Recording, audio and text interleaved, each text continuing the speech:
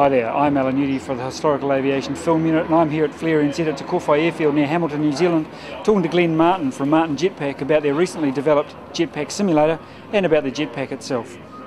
One of the interesting things about a Jetpack, of course, because it's a single person aircraft, is that your first flight is also your first solo. So for most aviators or pilots, they'll go, well, that's a bit of a step up. And we've attacked that in a couple of ways. First of all, we've made the aircraft incredibly easy to fly, so it's all fly-by-wire. But the other thing we've done is we said, well, we've got to, how did NASA do it? How did NASA train Neil Armstrong to land on the moon the first time he had to get it right? So they did it by, of course, a lot of simulation. So we've had a team at the University of Canterbury working on a simulator, and then we've had a professor of aerodynamics come out from Germany to work on it for us, and we've had a lot of help from Pacific Simulators as well. So we've now got a 3-axis simulator which has got the same aerodynamic model in it that the Jetpack flies on, and it becomes a very realistic, experience for people to train. So obviously a lot of work has gone into the development of this. Is this going to be a parallel development with the Jetpack? Are you actually going to look at producing the simulator in numbers to get out there in a training run? Yeah, I mean, interestingly enough, we've been approached by a lot of people who get in the simulator and say, gee, that's fun. Maybe we should have that as a business, just making the simulator, We haven't gone down that track yet, but certainly some of our more sophisticated customers, like the militaries and the search and rescue organisation, they see that buying into jetpacks, it will be a complete package. They buy 5 jetpacks and 2 simulators and a parts supply, very much like the Royal New Zealand Air Force just upgraded their helicopter fleet, and the simulators come as part of the package. So it is going to be an integral part of the training for everybody, really, simulator-based training. I mean, why? Then you can talk quietly to people and do everything right, get them to a certain standard before they even get in the jetpack. How true to life is it? Yeah, well, we think at the moment it's probably in the low 90. I think it's about 92, 93%. It's a complete mathematical model that's been validated by other people, that's been validated by wind tunnel tests, and now every time we fly the jetpack we data log what's happening in the jetpack, and all that data goes back into the simulator. I think by the end of the year we'll hit 95% accuracy. They tell me that the A380 simulator is 99.2, so I suppose that's our goal.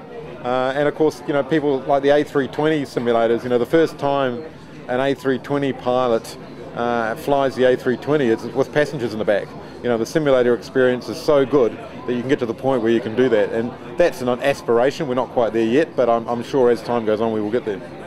You talk over the last couple of days, you've mentioned the ballistic recovery systems that you've been developing, and how's that going? It's going really well. I mean, we originally used a BRS system, which we put that video out on flying to 5,000 feet and firing that off, and that worked really well. But the BRS system was designed for a horizontal aircraft, not a vertical aircraft. It isn't optimised for us. So we're working with Rocket Lab in Auckland to develop a parachute that is designed specifically for the jetpack, and it will open dramatically faster than the BRS and should almost get rid of the whole avoidance curve for us. So so far the development's going really well, and we expect to see full-scale parachute tests by the end of the year. Certainly, looking at the avoidance curves that you displayed the other day, I mean, you're going to reduce those hopefully to almost nothing, so it's going to be a very safe craft to fly. Yeah, and I think that's important. The world has changed. I think if you tried to certify a Piper Cherokee in the modern days, I'd probably say it's not safe enough, or even some of the helicopters. So the world's moved on, and we have a very safe, cars with airbags and all sorts of things, and we've sort of tried to take that technology. We have the opportunity here to make, I think, the world's safest aircraft, certainly the world's safest VTOL aircraft. So let's do it, and that has, I suppose, cost some time and money, but in the end, I think that's the right thing to do. And so I have to sort of ask everybody to be patient again about when is the Jetpack going to be ready. It'll be ready when it's going to be ready. I'm sure Boeing got asked about their Dreamliner many times.